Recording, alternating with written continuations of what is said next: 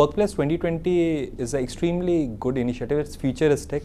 I was told what you're trying to do is create an ecosystem or a body of knowledge which can be used by people. So like this interview which is happening, this is a body of knowledge. I have my own views. You will have multiple people who will have their own views.